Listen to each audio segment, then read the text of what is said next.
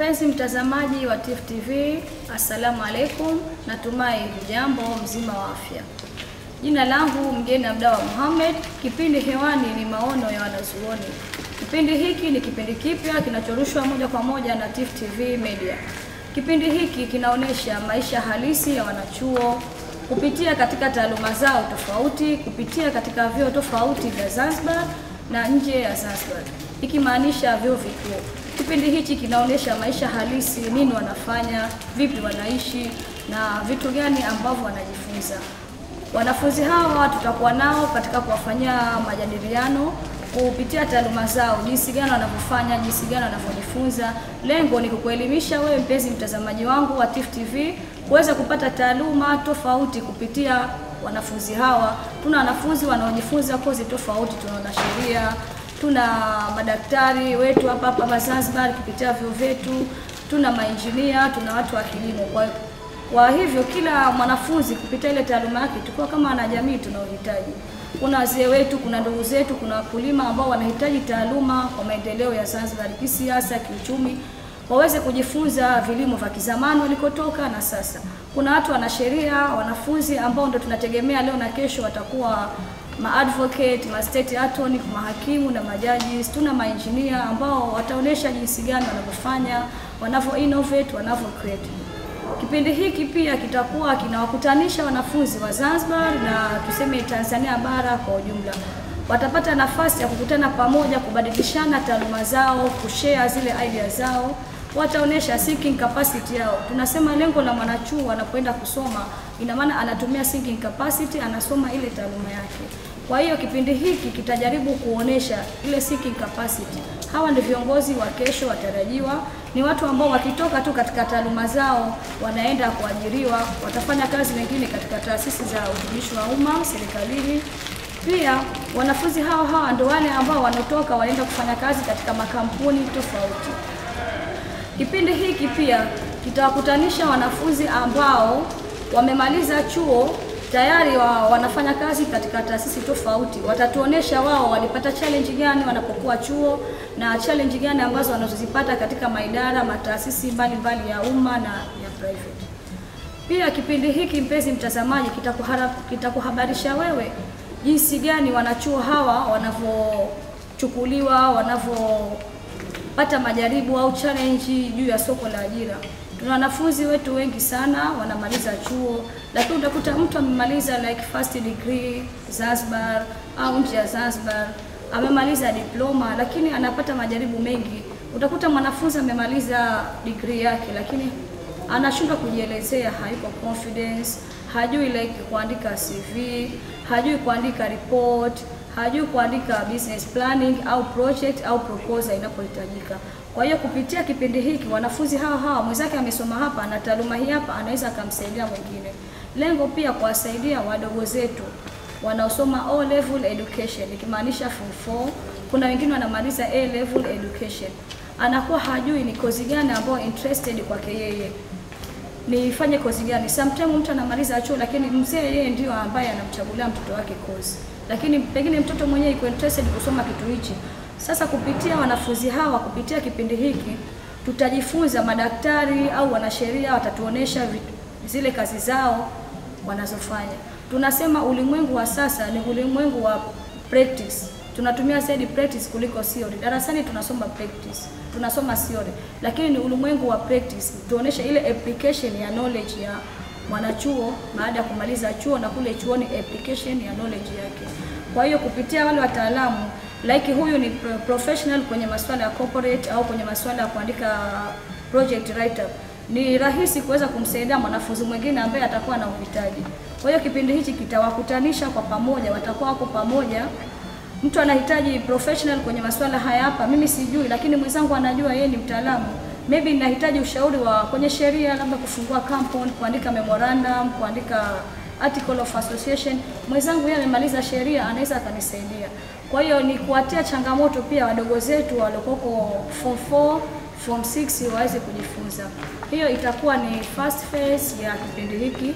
Kwanza turudi studio kwa ajili ya tangazo fupi ili tuweze kuhabarisha mpenzi mtazamaji wangu wa kipindi cha Wanazuoni second phase ya kipindi hichi kinasemaje? Mimi na wewe, bila wazazi tusingekuwepo. Kwa hivyo jamii tuheshimu wazazi, kwani wazazi ni kila kitu. Kwa jina naitwa Asma Haru, nasoma chuo cha afya na sayansi za tiba Mgeni, Suza. Napenda kuangalia maono ya Wanazuoni Tifu TV. Asante. Kitu gani na hili tangi linamaanisha nini, linasaidia nini? Na maki mimi naona waya tu sielewi, naona ni vitu vimeharaka tu. Embedded system ni system ambayo inajumuisha software na hardware part. Nikisema software inamaanisha ni ile untangible part of the system. Kuna system ambayo huwezi kuiona kwa macho lakini ipo. Kwa mfano kwenye kompyuta, si kuna ile case la nje, alafu kuna program, zile zeros and ones zimo kwenye system, hiyo ndio ile software. Na hardware ni hizi za nje unazoziona. Kama humu unaona mna chip, na hii mita, mna mita, mna hizi display na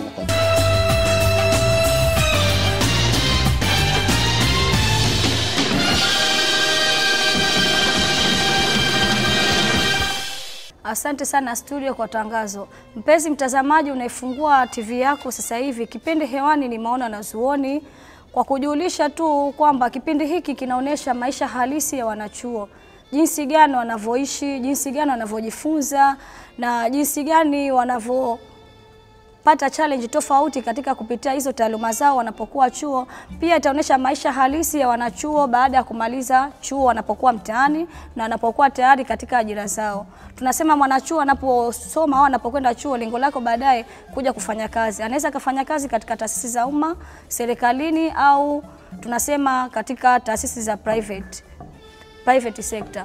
Mpenzi mtazamaji, unaituangalia sasa hivi, kipindi hiki pia kinawasaidia wanajamii. Tuna wanafunzi wanaosoma commerce, tuna wanafunzi ambao wanasoma ufundi na taaluma tofauti. Kwa hiyo pia kipindi hiki kinamsaidia hata wewe mwanajamii. Kila mtu ana uhitaji. Kuna wafanyabiashara, kuna mafundi, kuna watu ambao kila mtu ana uhitaji. Unapoumwa utahitaji daktari, unaumwa magonjwa tofauti. Kwa hiyo anapokuwa daktari atakuhabarisha kupitia masuala ya kiafya. Mwanadamu yoyote lazima afya kwake ni muhimu. Kuna hatuwezi kuishi, pia tunahitaji sheria, taaluma ya sheria. Sasa hivi ni wakati pia kila mtu kuwa na mwanasheria wake. Ni wakati ambao kila mtu kujua sheria. Tunaishi hatujui sheria. Tunaona majengo ya mahakama, tunaitwa sometimes tukatoa shahidi, tunahitajika vitu tofauti lakini hatujui. Sometimes unatakiwa ukatoe maelezo au unaitwa kwenye cross examination. Tunakuwa hatujui, lakini kipindi hichi kupitia wanasheria watakuonesha live moja kwa moja. Tutakuwa tuna moot court kwa upande wa sheria. Kwa hiyo tutakuonesha moja kwa moja toka kesi inavyoanza mpaka inavyomalizika. Maengineer wataonesha innovation yao ya vitu, jinsi gani wanavyofanya. Madaktari na wao wataonesha, manasi wataonesha huduma zao ambazo wanafanya wanapokuwa. So taaluma hizo tu, pia tutakuwa tuna taaluma tofauti. Mpenzi mtazamaji wa kipindi hiki, hatutaishia hapa tu, pia tutakuonesha maisha halisi baada ya chuo. Watu ambao wameshamaliza chuo nini wanafanya. Tutakuwa na watu kupitia taasisi mbalimbali za serikali ZAID, kuna tume ya utumishi wa umma, tume ya utumishi serikalini, kuna watu ambao wanafanya kazi katika mahakama, kuna watu wanafanya taasisi tofauti. Kipindi hichi hiyo tutasema ni first phase au ni sehemu ya mwanzo ya kipindi hichi. Kipindi hichi vile vile hakiishi kwa wanafunzi wa Zanzibar tu. Tuna wanafunzi wa kigeni ambao wanakuja Zanzibar kujifunza. Ni sehemu ambayo itakuwa ni link ambayo itaunganisha wanafunzi wetu wa Zanzibar, Tanzania kwa ujumla, kuweza kushare knowledge. Pengine Zanzibar tunasoma hivi lakini wenzetu wanajifunza hivi. Kwa hiyo tutapata kushare nao mawazo, kushare nao taaluma, kushare nao vile ambavyo wao wanajifunza kwao. Tuna wanafunzi kutoka Copenhagen University, kuna wanafunzi South Africa Cape Town University na vyuo tofauti. Wako kutoka Kenya, tunamaanisha East Africa Community. Kama tunavyojua tuna jumuiya ya EACSU, tunasema East Africa Community Student Association. Ni linki ambayo itaunganisha wanafunzi wa Kizanzibari. Tunasema kuna makongamano yanafanyika, kuna seminar, lakini unakuwa ni wanafunzi wa Kizanzibari wa vyuo wanakuwa wako nyuma sana kuweza kushiriki. Mimi mwenyewe nilikuwa ni mwanachama wa East African Community Student Association, lakini tulikuwa inafika muda wanafunzi kwenye mkutano tunafanya East Africa Community ndani, lakini wanafunzi ushiriki wao ulikuwa ni mdogo. Kwa upande wa Zanzibar nilikuwa peke yangu, ni kitu ambacho kilikuwa kinaniuma mpaka nikaamua tufanye kipindi hichi hapa kupitia Tifu TV Media kama ni mtangazaji. Kuna YAKO na Youth of United Nation Wanafunzi wa Kizanzibari tulikuwa tunafanya East Africa Community au ICTR, International Criminal Tribunal for Rwanda Genocide. Tunasoma sheria, lakini East Africa kuna East African Court of Justice. Je, wanafunzi wetu walikuwa kwa Zanzibar na ile imewekwa East Africa kwa sote, we are member of East African Community. Lakini je, wanafunzi wetu wa Zanzibar wanashiriki vipi? Kitu ambacho kilikuwa kinaniuma, nikaamua kufanya kipindi hichi ambacho kitakutanisha wanafunzi waweze kushiriki. Tuna International Criminal Tribunal, wanafunzi wanasoma sheria, ushiriki wao kama kufanya internship au kwenda kujifunza, wanajifunzaje? Tuna jumuiya nyingi za kimataifa, lakini ushiriki wa wanafunzi wetu Zanzibar ulikuwa ni mdogo. Kwa hiyo kupitia kipindi hichi tutapata kuwakutanisha pamoja. Sehemu ya pili pia itakuwa ni tunasema International University Student Cultural Days. Ni siku ya utamaduni wa kimataifa kupitia wanafunzi wa vyuo vikuu. Sehemu hii itakuwa kuna first days, itakuwa ni siku ya culture. Kwa upande wa Zanzibar nimefanya research, tulikuwa hatuna. Kipindi hichi pia mpenzi mtazamaji kitakuonesha jinsi gani wanafunzi wa chuo kikuu, kila mtu ana cultures yake. Kuna wanafunzi wanatoka nje wanakuja kusoma Zanzibar University, kuna wanafunzi wanatoka nje wanakuja kujifunza State University of Zanzibar. Kuna wanafunzi wako nje tuko nao, tutaona kwenye vipindi vyetu vinavyoendelea. Wanatoka Copenhagen, wanakuja hapa kusoma permacultures, wanakuja kufanya African Studies, wanafanya mambo ya cultures. Kwa hiyo ni link ambayo tutashare cultures. Kutakuwa ni siku ambayo kuna chakula kwa pamoja, yani ni utamaduni. Zanzibar University wataonesha chakula chao like Suza na vyuo vingine. Copenhagen itakuwa ni kwa pamoja. Tutakuwa pia kuna wanafunzi wanamaliza kwenye vyuo vikuu like kwenye Law, Suza, kwenye Zanzibar University na vyuo vingine vya ndani na Tanzania kwa ujumla. Wanafunzi wale anakuwa like mwanafunzi amepata first rank, tunasema amefanya vizuri, ametokezea kuwa ni mwanafunzi bora kwenye ile taaluma yake. Je, nchi kama nchi au serikali inamlinda vipi? Inamprotect ule mtu, inamnyanyuaje? Wanafunzi wengi Zanzibar wanafanya vizuri, lakini sometimes mtu anakuwa hana ajira, itokezee tu kwa bahati nzuri achukuliwe na chuo awe kama ni tutorial assistance anawaki kwenye university. Lakini Zanzibar we need now, nchi inakuwa, kuna investors, uchumi wa viwanda, uhitaji wa wale watu. Kuna investors wanakuja wanaekeza hapa Zanzibar, lakini unakuta managers au mfanyakazi mwingine anachukuliwa nje, lakini mbona Zanzibar tuna wanafunzi wetu wazuri, wanafanya vizuri na wanascore vizuri. Kwa hiyo ni fursa ya makampuni kuweza kuwaona wale wanafunzi ambao wamefanya vizuri, wamefanya first rank, like wamepata first rank. Kipindi hichi kitamtangaza yule mwanafunzi chuo fulani kupitia faculty gani amefanya vizuri. Kwa hiyo kama kuna makampuni, kuna investors na pia ni policies kwa serikali, naomba serikali yetu ya Mapinduzi ya Zanzibar waweke policies. Investors tunavyojua kama ni ZIPA au mamlaka ya wekezaji wanawekewa sana policies, kwanza kumlinda local mzawa, lakini kuna sometime inatokezea kuna sehemu ambazo ni kubwa kama ni managers au sehemu nyingine wanakuwa utakuta investors wengine wanachukua watu ambao ni wageni. Kwa hiyo wako wanafunzi wetu ambao wanaweza wakawa trend. Mtu ana taaluma vizuri, amemaliza, amefanya vizuri, anaweza akawa trend na akafanya nani hapo. Kwa hiyo first phase, hiyo ni first phase, na second phase tulisema ni utamaduni. Katika second phase pia itaonesha mwanafunzi aliyopata first rank ametangaziwa, na like kuna embassy, kuna kampuni inataka kumchukua, anaweza akachukuliwa. Pia second days itakuwa ni tunasema ni study tours. Kwa hiyo kupitia wanafunzi wa vyuo vikuu, kupitia kipindi hichi cha maono ya wanazuoni, study tours itaunganisha wanafunzi wa vyuo vikuu vya Zanzibar na vyuo vikuu vingine ambavyo viko nje ya Zanzibar, tuseme Tanzania mainland kwa ujumla. Itakuwa ni study tours, tutakutana kwa pamoja kwa kushirikiana na wanafunzi wenzetu wa kigeni kutoka nje. Kwa hiyo hii study tours tutakuwa like tuna mabasi maybe 2 3, tutaangalia na ushiriki wa wanafunzi na jinsi gani wanafunzi wameipokea, pamoja na Wazanzibari na serikali yetu ya Zanzibar itakavyokuwa imetusupport. Nategemea support kubwa sana, ushirikiano mpaka sasa hivi tunapokuwa kupitia university kama Suza, State University, serikali kwa ujumla, Wizara ya Habari, Wizara ya Elimu, tunapata support kubwa mpaka sasa hivi alhamdulillah.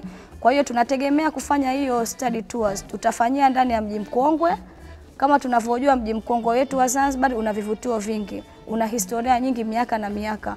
Kwa hiyo unakuta wanafunzi wanasoma, je, baada ya kusoma chuo kikuu, kupitia chuo kikuu wanautangaza vipi mji mkongwe, na ni sehemu ambayo inaingia watalii wengi. Uchumi mkubwa wa Zanzibar unategemea mji mkongwe. Kwa hiyo ni uhitaji au ni needs kwa sasa hivi serikali kuweka kama ni somo la utalii au somo la utamaduni kwa vyuo vikuu. Kama wenzetu nchi za nje wameweka constitution, ni somo ambalo ni compulsory. Kozi yoyote utakayosoma lazima usome katiba, ujue sheria, ujue unaishi vipi. Pia like natural resource conservation, mali asili. Wenzetu India, kozi yoyote utakayosoma lazima usome natural resource conservation. Ni somo ambalo ni compulsory. Wewe soma sheria, soma business, soma kozi yoyote. Natural resource na constitution ni somo ambalo ni lazima. Na sisi sasa hivi ni needs, ni uhitaji. Uwekezaji unakuwa, uchumi unakuwa, na utalii wetu wa ndani na nje sasa hivi unakuwa. Kwa hiyo kuna uhitaji hata kupitia study tours tutakuwa tunasoma. Ni kufanya kama changamoto, kufanya awareness kwa vyuo vikuu vya Zanzibar waweze kujifunza. Wapate nafasi nao hata ikiwezekana mwezi mara moja kupitia serikali za wanafunzi wa vyuo waweze kufanya study tours. Tutaanzia mji mkongwe. Tunavyojua kuna history tofauti. Mji mkongwe umebeba vitu vingi. Kuna masuala ya dini, kuna misikiti ambayo ina historia. Kuna makanisa tofauti, mfano kanisa la Anglikana la Mkunazini, Roman Katoliki Shangani, lina historia nyingi. Kuna Vasco da Gama, kuna watu ambao wale walitoka Livingstone na watu wengine walifanya mambo tofauti. Kwa hiyo ni njia na opportunity ya kujifunza kama ni wanafunzi wa chuo. Pia kuna matempo tofauti ambao ni sehemu ya ibada, ni sehemu ya historia na miaka, ni njia ya kujifunza. Tuna Palace Museum, tuna House of Wonders na vitu tofauti. Tuna Princess Selme, wenzetu wanatoka Ujerumani, wanafunzi wanakuja hapa kumsoma Princess Selme. Sisi wa Zanzibari tunamlinda vipi? Kazaliwa hapa kwetu Zanzibar. Kwa nini mwanafunzi wa Kijerumani au mwanafunzi anatoka Copenhagen, anatoka South Africa, anakuja hapa kumsoma Princess Selme? Sisi tunamlindaje kama wanafunzi wa chuo, au tuna spread taaluma gani? Kwa sababu tunasema wanachuo ndio watu ambao baadaye wanakuwa ni resident. Ni watu ambao wanakuja kuwork wana practice kwenye mitaani au kwenye taasisi, na wao ndio watu ambao wanakuwa ni raia baadaye. Kwa hiyo wao kama wao kupitia wao wanapokuwa na taaluma ni rahisi kuweza kutoa knowledge au kuwafundisha wazazi wao. Tunasema tunafanya ile kitu tunaita future generation au sustainable development. Kwa hiyo sustainable development, unapokuwa wewe una taaluma ni rahisi kuweza kumpa taaluma mtoto wako. Ndio kama mji mkongwe umeweka preservation ya mji mkongwe for future generation as a part of sustainable development. Kwa hiyo kupitia hii study tours tutajifunza vitu kama hivyo. Tutatembelea makanisa, misikiti, hizo historia zote ambazo ziko mji mkongwe. Hiyo pia tutafanya katika mkoa wa Kusini, tuna Kizimkazi, kuna historia, kuna vitu tofauti. Tutafanyia pia na mikoa yote ya Zanzibar kwa ujumla. Mpenzi mtazamaji, natumai kupitia taaluma hii fupi utakuwa umepata kujua kitu gani maono wanazuoni kwa ujumla, yanafanya nini na yamebeba vitu gani. Turudi studio kwa tangazo kidogo. Kwa majina naitwa Sita Joseph Sita, ni mwanafunzi kutoka Chuo Kikuu Ardhi kilichopo Dar es Salaam. Nasoma Bachelor of Architecture mwaka wa 3. Napenda sana kuangalia kipindi cha Maono ya Wanazuoni ambacho kinarushwa na Tifu TV na dada yangu Mgeni Abdalla. Ambao wewe ukija tu itakusense kama kuja mtu kuja kutupa taka.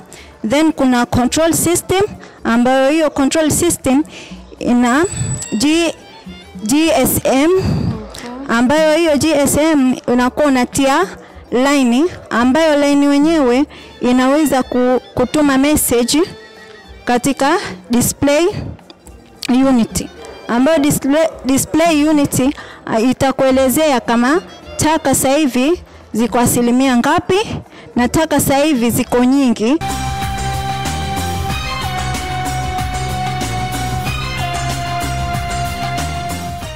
Mpenzi mtazamaji ambaye ndio kwanza unawasha TV yako, kipindi hewani ni Maono Wanazuoni. Kipindi hiki kama nilivyoelezea kinaelezea maisha halisi ya wanachuo. Kwa hiyo ni fursa hii mpenzi mtazamaji kuwakaribisha wawekezaji, wazamini, sponsor kupitia taasisi za umma, taasisi za serikali, private sector, makampuni, wawekezaji, hata wewe pia unaitazama kipindi hiki kuweza kutuzamini, kuchangia, kuweza kuwasupport wanafunzi wetu, wataalamu wetu wa kesho, madaktari wetu kwa nambari kama zinavyoonekana hapa katika screen. Utapochangia msaada wako, udhamini wako ni njia ambayo au niseme ni chachu itakayochangia maendeleo ya Zanzibar. Tunaamini wasomi hawa, wanazuoni hawa ndio madaktari wetu wa kesho, ndio wanasheria wetu wa kesho, ndio mainjinia wetu, ni wataalamu wetu wa kilimo na sekta tofauti. Kupitia wao taaluma yao tunasema ni kama tumespread au tumeotesha mbegu kupitia kwa wao. Kwa hiyo utakuwa umeichangia Zanzibar, Zanzibar ya kesho, Zanzibar ya maendeleo, Zanzibar ya viwanda, Zanzibar ya uchumi. Ipende Zanzibar yako, mjenga nchi ni mwananchi. Ipende Zanzibar yako, tuwapende wadogo zetu. Mpenzi mtazamaji wangu wa Tifu TV kupitia Maono Wanazuoni, hadi hapa tumefikia mwisho wa kipindi hiki cha Maono Wanazuoni. Natumai mwisho wa kipindi hiki ni mwanzo wa kipindi chetu kinachofuatia. Jina langu Mgeni Abdawa Mohamed, Tifu TV, kijamii zaidi.